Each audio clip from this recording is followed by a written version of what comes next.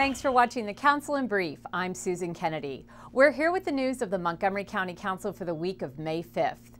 The Council and its committees have been hard at work reviewing the Executive's recommended budget for fiscal year 14. The operating budget will be approved later this month and go into effect on July 1st. Among the budget discussed this week was the request of the Maryland National Capital Park and Planning Commission.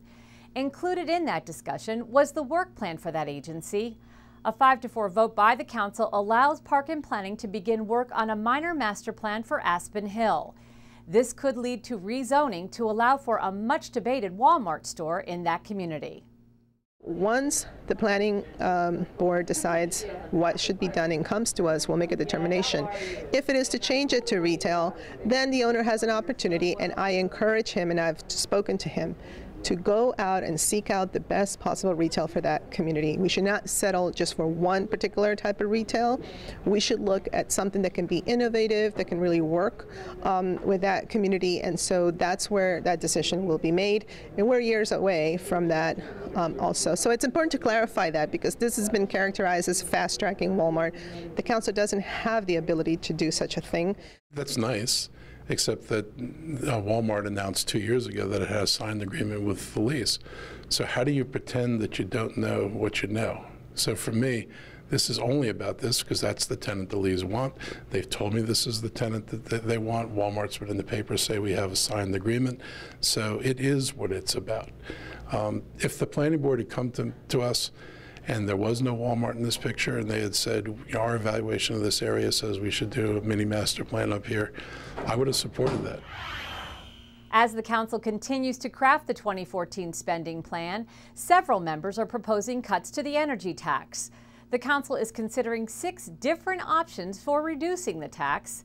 In 2010, the county executive increased the energy tax by 155%, with the stipulation it would sunset in 2012. Council members say the county needs to stick to its word to lower the tax. Proposals range anywhere between 5 and 10% in reduction. The County Council in 2010 passed a huge increase in the county's energy tax. It increased rates that ended up being 155% increase on homeowners and a 60% increase on businesses. And our energy tax is by far the highest in the region, and it makes it makes us less competitive, particularly with other jurisdictions, because they all have much lower energy taxes. In addition, the energy tax, the county's energy tax, is 10% of most people's energy bill, and that's a higher percentage than people pay for Social Security or for state and local income tax combined. And the county promised that it would be temporary. So the county needs to keep that promise, to phase it out. It's prom and graduation season, and public safety officials are doing their part to keep students safe. Every 15 Minutes is a program that targets high school seniors and challenges them to think about drinking and driving and the responsibility of making mature decisions before getting behind the wheel. Recently, students from Poolesville High School participated in this one-day program. It's a harsh reality. Every 15 minutes, someone dies in an alcohol-related accident. And to drive that point home, students from the Poolesville High SAD Club worked in conjunction with police and fire personnel to recreate a car accident with actual emergency and police vehicles responding. The staged accident was caused by a drunk driver, a student.